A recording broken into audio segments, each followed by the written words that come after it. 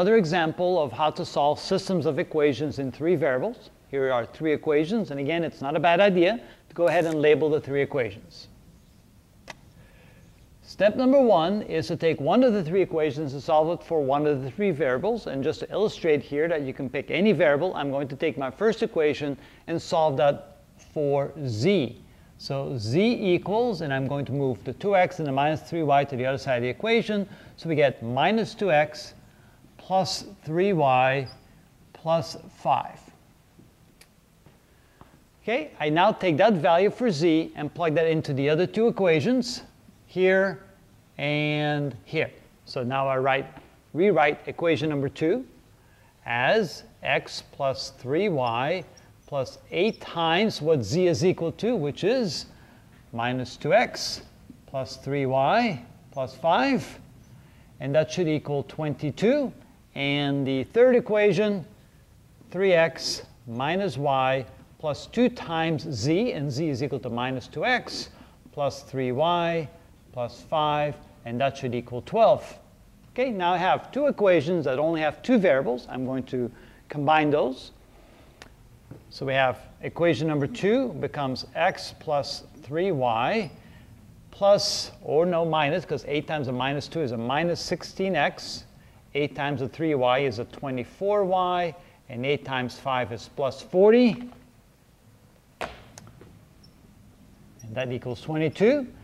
And equation number 3, we get 3x minus y. 2 times the minus 2 is minus 4x. 2 times 3y is plus 6y, plus 2 times 5, which is 10, equals 12. Again, continue to simplify those 2 equations, combining all like terms. Equation number 2 now becomes x minus 16x is minus 15x. 3y plus 24y is plus 27y. And then we have equals 22. When I bring the 40 across, that's minus 40. Equation number 3 is 3x minus 4x, which is minus x.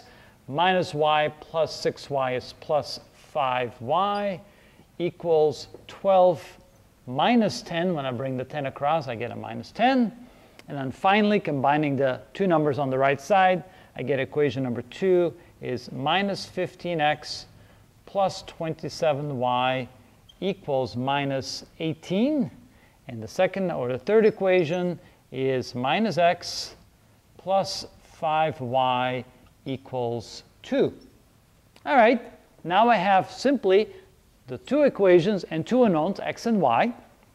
Now I can use any method I like. And it looks like if I multiply the bottom equation here by a positive 15, or actually a negative 15, then I can cancel out the x's. So that's going to be my strategy.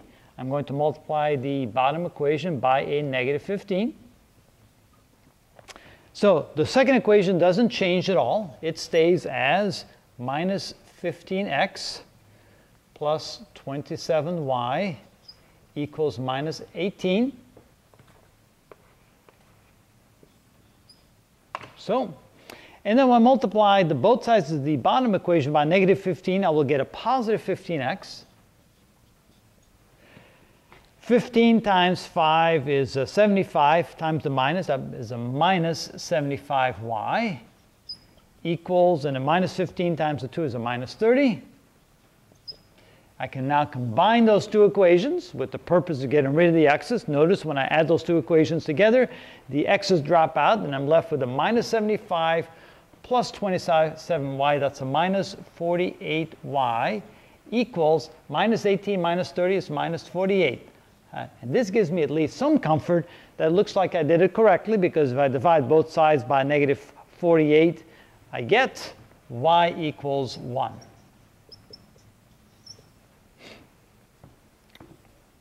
All right, it looks like I'm on the right track. Now I need to go ahead and find z and find x. First, I'll start with x. I'll take one of these 2 equations, maybe this one right here, and plug in the value for y that I just found. So I'll rewrite equation number 3. Equation number 3, I had a minus x plus 5y equals 2. Notice that I found the value for y, which I can now plug into the equation over here. So my third equation becomes minus x plus 5 times 1 equals 2, or minus x plus 5 equals 2.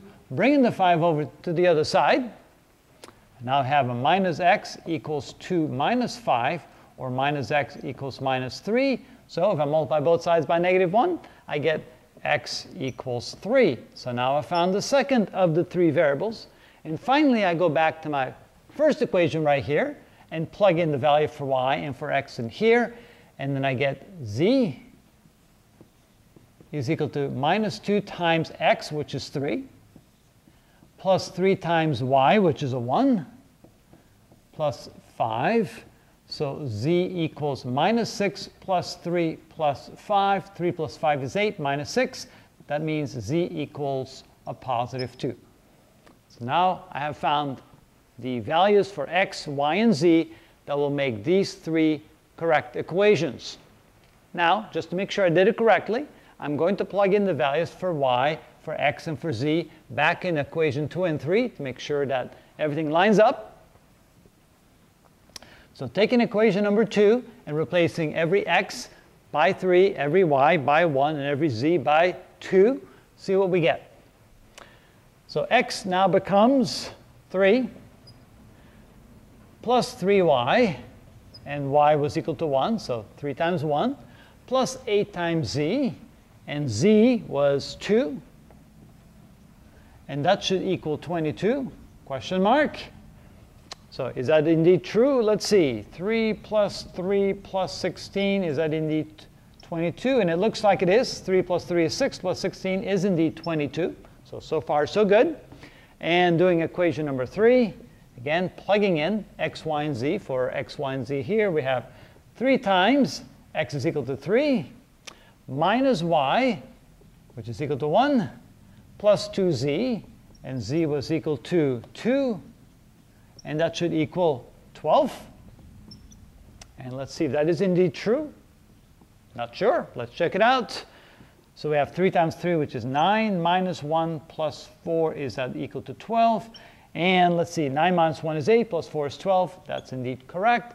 And so I found the three correct values that solve this system of equations, which means x, y, and z is equal to 3, 1, and 2, and that's the solution to this set. Again, to recap real quickly, label your equations, pick one of the three equations and solve it for one of the three variables. In this case, the variable z seems to be easy enough by moving these two across the other side. Equation number 1 becomes this, so let's label that, equation number 1. Then you go ahead and plug what z is equal to in terms of x and y, the other two variables, into the other two equations. Replace it like that. Then you simplify the equations, bring it in its simplest form. Now you have a set of two equations and two unknowns. You use the available techniques to solve for that. In this case, I decided to use the method of elimination by multiplying the bottom equation by negative 15, realizing that when I add the two equations then together, the x's would drop out, which they did right here. I can solve this then for y.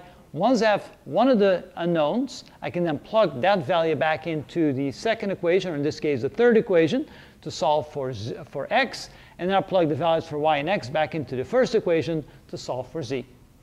And that's how you solve these types of equations.